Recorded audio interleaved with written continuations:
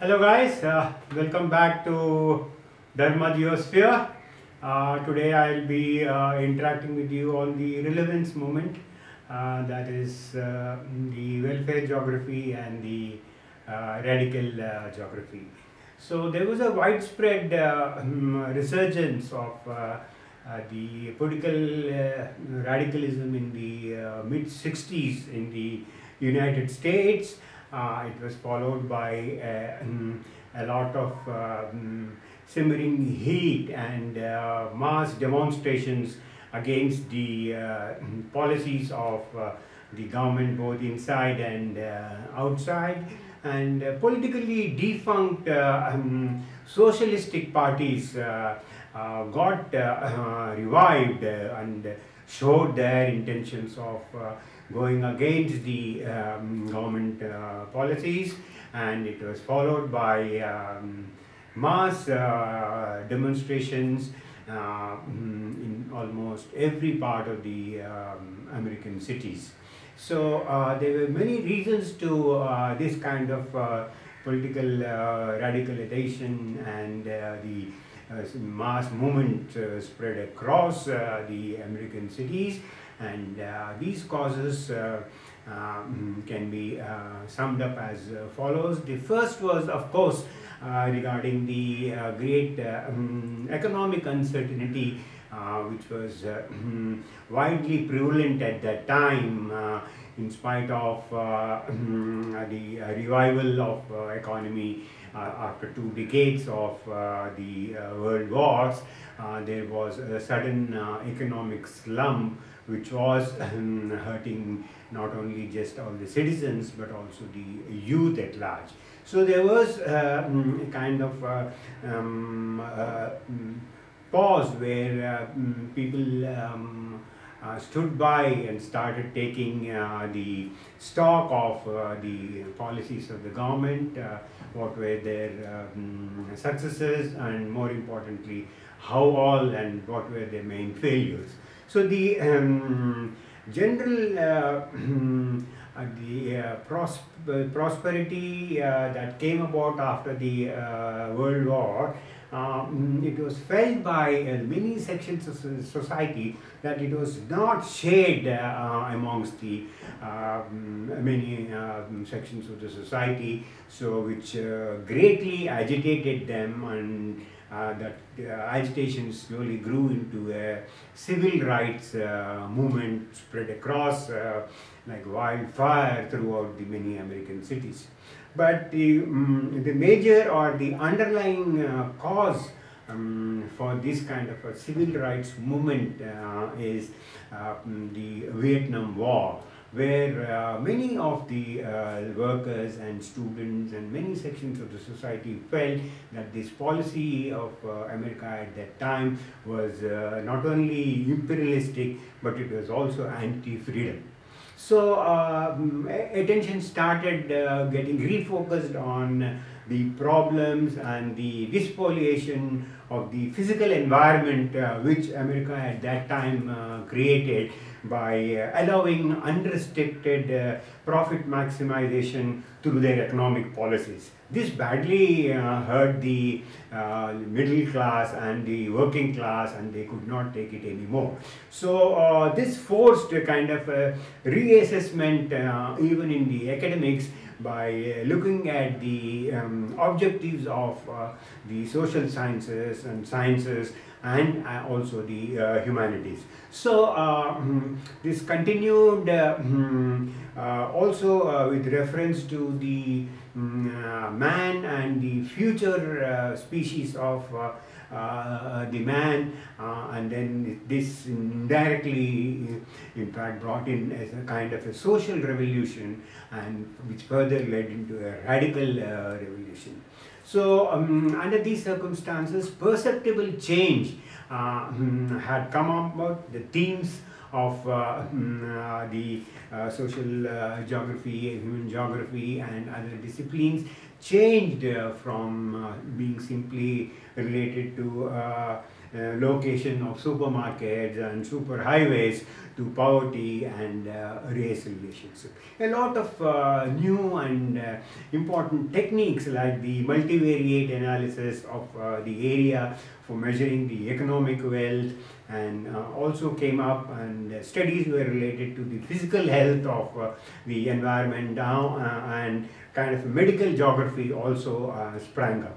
And then indices like the level of living index started getting into focus for regional delimitation, etc. And then there was also preferences being given to the welfare indicators wherever the space related geography was being done. So these were the main reasons which I summed up after a lot of effort by referring to several books, the three among which I have always been referring to. So kindly remember those reasons, these underlying causes, these undercurrents for welfare geography and the radical geography. This otherwise sporadic movement got a great fillip and impetus through the beautifully written book by Zomansky called The Role of Geography in the Great Transition. So this book actually was so forceful and appealed to the people in such a way that it actually identified the momentous agenda for the human geography at that time. So Zomansky appealed to the geographers and scholars at that time that the present policy being adopted by the policymakers and the administrators of the current growth syndrome was going to bring unprecedented trouble and totally take the economy out of the main rails. And he cautioned the geographers that this is the time for you all to assemble and bring your thoughts together. So in this process he identified three different roles for the geographers. One was a diagnostic role wherein the impact of population on resource was to be assessed in terms also of the environmental pollution and the degradation of land, etc. And the second was that the geographers should act like prophets, that they not only project but they should also be able to forecast the economic consequences of whatever policies are being undertaken at that time. And the third one was that the geographer should play the role of an architect in bringing out the blueprints for the future, which can easily be used by the policymakers and the administrator when they plan out or roll out the economic policies for the countries at large. And then so this paper of Zomansky gave voice to the national conscience, and so much so that there was so much of brainstorming and discussion with reference to the various issues highlighted by this paper. So eventually a journal for the social movement was formed, and then this journal accepted articles from various authors and geographers. This journal was named as an antipode. So this was a time when, after the journal started spreading various articles regarding this social movement, it all the American society with reference to the geographical realm almost became a melting point, and then it started the great radical revolution. So this social movement in geography manifested basically into two approaches. One was the liberal approach, and the other was the radical approach. So the liberalism or the liberal approach which was in vogue at that time basically was the democratic capitalism with a very strong and commitment towards removing the inequalities faced by the people, various sections of the society. And it also stood for ensuring a minimum standard of living by the state intervention and through intervention of state policies for removing those inequalities and bringing them all on the same page at the same level. And then it also involves the liberal view also involved mapping of the human welfare and the human welfare projects and proposals at 3 different levels to meet the physical needs, to meet the cultural needs, and also to meet the higher needs, where once a minimum standard of income has been received by the citizen, he will be able to pursue his higher needs of looking into luxurious items, etc. And then one of the other very interesting aspects of the liberal approach was that it was akin to, and it was very similar to the, or a very contemporary concept related to the regional concept. So in this way, it was able to use the centripetal forces which were coming together to throw away the centrifugal forces which were leading to the inequalities in the society at that time. So that is broadly about 6 points related to the liberalistic view of the social movement. The other is radical. Unfortunately here, since Marxism was not so much prevalent in the American society, in the way radicalism took over in the American, many places in America was rather very slow, and it took a lot of time to actually come into place. However, then once it came into place, David Harvey took over, and for him he appealed to the people that the only way to address the issue of ghetto, or what we call as the slums, is by preventing the market mechanism as the primary regulator in all those economic dealings. So but however, many geographers at that time, though they rallied with the idea of what David Harvey gave at that time, they believed that Marxism is not a panacea or a solution for all the problems, particularly in a pluralistic society. So they said that apart from just looking at Marxism, alternative ideas, theories and thoughts should also be looked into before discarding them and before trying them out. So this was the feeling at that time. So this is the basic difference between how the liberals of the social movements thought and how the radicals have thought about this social revolution movement. And now I will show you some slides where you can remember more clearly the and more concretely the various points and the differences between the how the liberals thought and how the radicals thought. This is another very important topic. You should not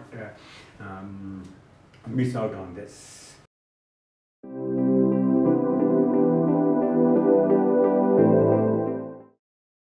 So now we'll see the basic and subtle differences between the liberals approach or the welfare approach and the radical approach in the relevance movement.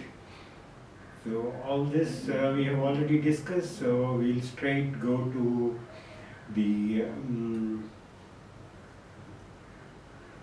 so the social relevance movement in geography was manifested in 2 different sets of approaches, the liberals and the radical thinkers. So the former stream supported the policy of incremental change within the system, whereas the radical or the later group of scholars held on to the view that nothing short of revolutionary socialism should create a just society of the modern capitalist and corporate state. So the liberal stream of the relevance movement was a combination of belief in democratic capitalism alongside a strong commitment to minimizing social and the territorial inequalities in the levels of human well-being. And it represented commitment to ensure a certain minimum standard of living through the state intervention to the less privileged sections of the society. So, and then it involved mapping of human welfare, which became a major theme of research. So the concept of welfare was divided into 3 sets of variables to facilitate its measurement and mapping. This included the physical needs, the cultural needs, and the higher needs. The physical needs included nutrition, shelter, and health, whereas the cultural needs included education, leisure, recreation, security, etc. Of course, the higher needs that could be purchased with the surplus income. And the central premise to create the liberal movement was public awareness, since to be aware of the problems and their complexity should be included as a part of a sensitivity in the citizenry itself. So in an important textbook entitled Human Geography, a Welfare Approach, David Smith attempted to restructure human geography around the theme of welfare, which according to him provides an integrating focus for a more relevant human geography. So the welfare theme also provided a contemporary equivalent to the regional concept, which has been for so long appealing to the citizens in geography. And the focus provided a centripetal force to counter the centrifugal tendencies in the study of human existence. So welfare geography corresponded to the general shift in the societal perspective from the narrow economic criteria of development and progress to the broader aspects of quality of life. So the welfare geography addressed the question of redistribution in spatial context and inevitably concerned with issues of inequity and social justice in the distribution of the public funds, or the public goods rather. So the issues involved in the study of welfare problems extend beyond the limits of a single discipline, so that the welfare approach logically requires a much holistic social science perspective, wherein the other disciplines like the economic, social and political factors are also included to make it much more broad-based and be able to attend to the human problems much more effectively. So another important theme of study under the revived social relevance perspective was and continues to be the concern for environmental problems. So these included problems of environmental degradation, conservation and management. And considerable interest was generated in the study of tourism as well and the other recreational facilities and the effect of such recreational activities on the quality of the local environment. Coming to the radical or the Marxist stream, actually Marxist ideas or ideologies was not so much of a tradition in the American social science for a long time, and the rise of a very genuinely radical perspective in that country was a very delayed process. So the first conscious attempt to radicalize human geography research was pioneered by the American geographer William Bunch. You may recall that we had discussed about his book, The Theoretical Geography, when we were dealing with the other concepts of geography. So this book induced geographers to take expeditions to the poorest and the most depressed areas with the view to obtaining unbiased first-hand information about them. So the participatory fieldwork was encouraged to prepare geographers to take planning with the people rather than planning for them. So however, except for a few articles and in the Antipode Journal, it did not materialize much.